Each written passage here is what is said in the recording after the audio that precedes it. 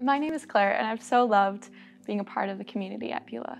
I started coming to Beulah when I was just a little kid in children's ministry, probably about 8 years ago, and I've just grown in friendships with other people and also relationships with mentors and leaders that have helped me grow in my own leadership skills.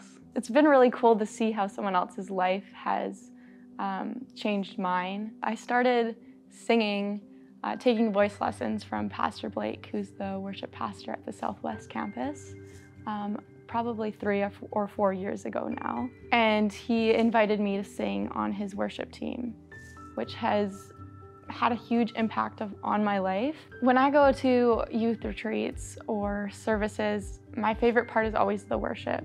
And now I get to help create that environment for other people to connect with God and to sing His praises.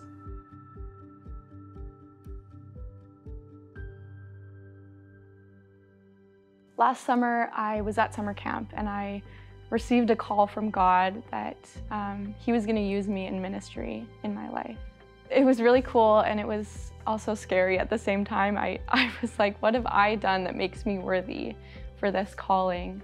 God reassured me in who I was in Him and the leader that He has made me. And then He actually brought up an opportunity to speak at the youth group here at Beulah. When that opportunity came along, I expected to be anxious.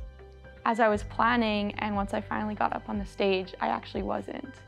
I didn't have any nerves at all. And I think that's because that's where God needed me to be. And that's where I was meant to be. There was a time in school this past semester, I was in drama class and we were going around just having a casual conversation about what we were going to do with our lives when we grew up. And my turn came and I didn't know if I was going to lie and say, oh, I just want to be a doctor or a dancer. But I said, I'm going into ministry and I'm going to share the Word of God with people. And through that, there was a little bit of questions. I didn't really know what to expect when I shared that, because in that community of drama class, there's a lot of people who are quite against God or Christians. So I almost expected people to push me away after I shared what I did. Surprisingly, 2 of the girls from that class actually came to youth group with me, and they're still coming. I really hope that I can continue to share Jesus with them. God has made me step out of my comfort zone more than I have before. I know that even as a 15-year-old, God has been using me in my school, in my youth group, and on the worship team. And I know that He will continue to use me if I continue to say yes.